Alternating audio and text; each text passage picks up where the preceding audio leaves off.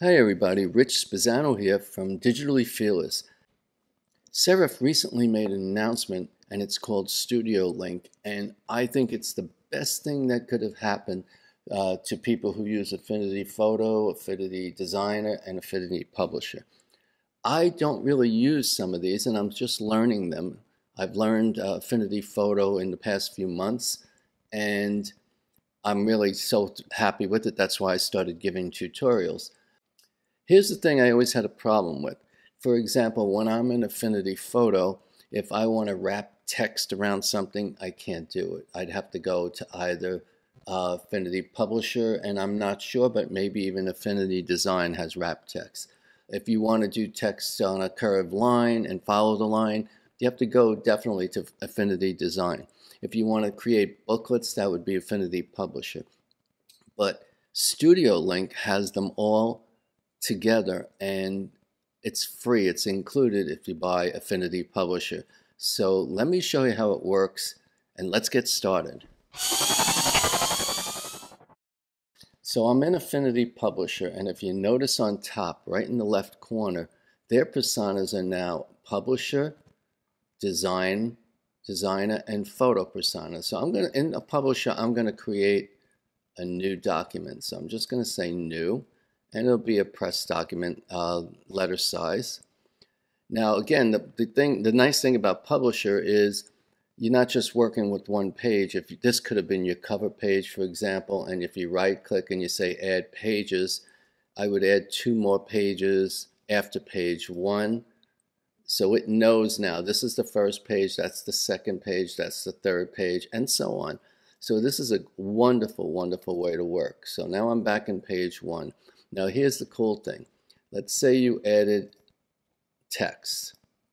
So I'm just going to add a text frame, and I don't have text, but they allow you to have text here, and I think there's a fill. I've used this, no exaggeration, I've used this for no more than 20 minutes, so I'm just learning it along with you, but I believe there's something called fill, and I'm looking for it. I apologize.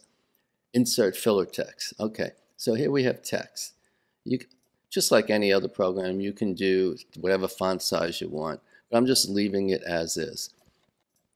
Let's say we wanted to add a picture in there, so I'm going into my tutorials. You can do it any way you want, and I'm dragging this photo in.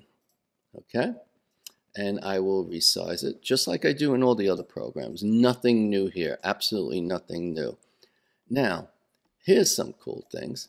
Let's say, first let's wrap this text, which Affinity Publisher is great at. You just go up to the top, and I'm going to choose square in the middle.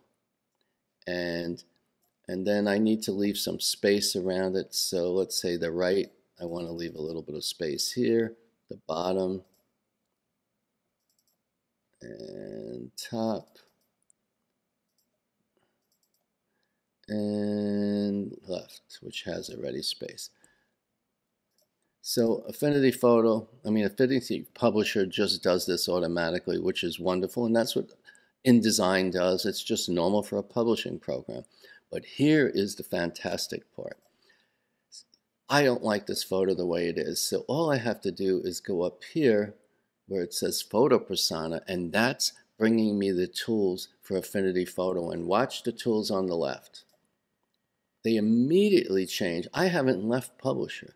So now even though I'm in Affinity Publisher, I have all the tools that I want to use in Affinity Photo. So for example, I can go to Hue and Saturation, and I want to change that to this. I don't care. I'm just being really ugly here. So I'll change it to that, and I can also do, say, curves on that. And this is really pretty bad. I apologize, but again, I'm just trying to make my point here. And I can also say I wanted to type some text. I can go to text and type great, G-R-E-A-T. Actually, I'll do all caps, R-E-A-T, and I'll give it an area. Whoops, I'm sorry. We'll give it, now that I selected it, I'll give it an Arial black. So make it really big. Actually, I'm going to do something different. I'll give it some fancy kind of a color. Let's see, I'm just scrolling through. I'm going to give it, what's it called, crash black. And so now I could put this here, right? So now I have the letter, this word great. I'm going to make sure it's right next to the photo, and now I can move the photo and clip it to there. So now I'm seeing this says great, and it has the picture in it, and now I can go right back to publisher, which is pretty amazing. Like I did not have to open up Affinity Photo. I did not have to open up another program. I just bounced right back and forth. So say now I'm in publisher and I want to do this interesting thing that you can do really easily in Designer. I'm going to click Designer, and I'm going to create a curved path like this. Okay, and then there's my path. Now I'm going to open text.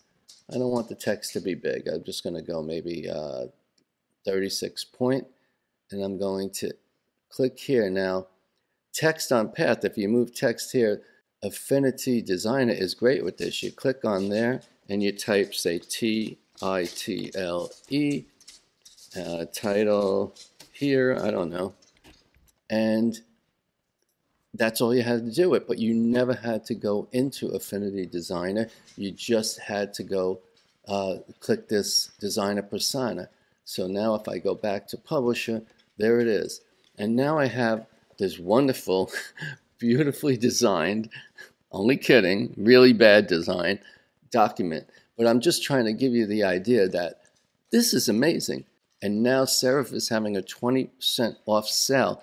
So you can get Affinity Photo, Affinity Designer, and Affinity Publisher for $39.99 each US dollars. So as of the time I'm filming this, of course. So this is like amazing, and it has everything now that I need. Like the things I thought that were missing, I'm able to just switch without opening another program. So I hope you liked this tutorial, and if you did, please subscribe. And thank you and have a good day.